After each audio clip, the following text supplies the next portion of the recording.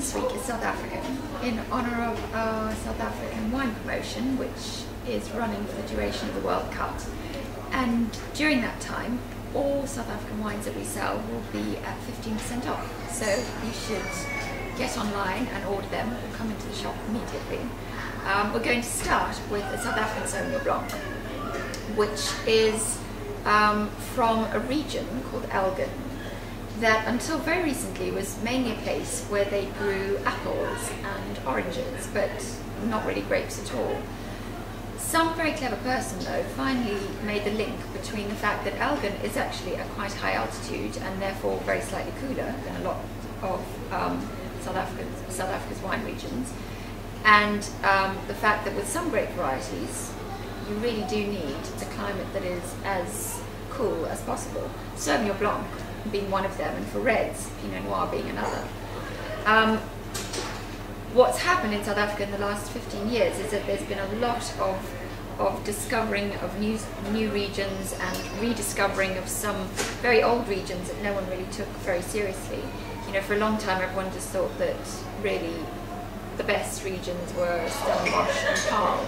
But now, a lot of people think that actually in probably 20-30 years, the thinking will be that those are very good for some things, but outside of that, there are much better regions for other grape varieties. And Sauvignon is one that definitely, because of its need for a cooler climate, is starting to perform much better in places like Cape Point or Darling or Elgin than it is in much more traditional regions like Paarl or Stellenbosch.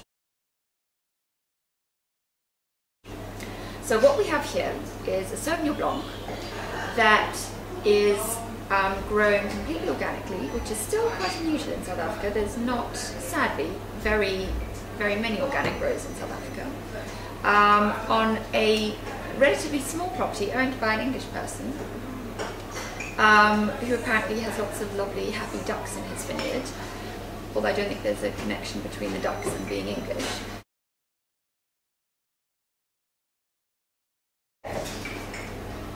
This is very typical for me of what the best of South African Sauvignon is about.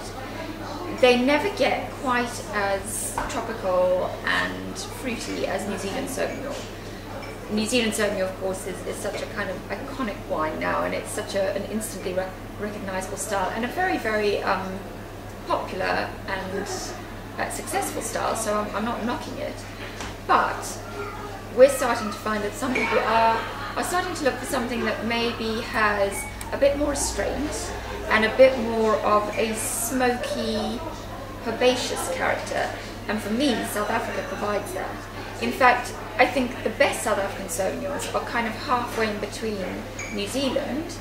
There is a hint of fruit still, and at the other extreme, something like Sancerre and Polyfumet, which is obviously a lot leaner and more minerally. This is not Sancerre, it's not trying to be, and it clearly isn't. It's bigger and fatter in the mouth than Sancerre would ever be. So, on the nose, it's very fresh and kind of grapefruity, and I think that a smoky, minerally character comes through quite strongly.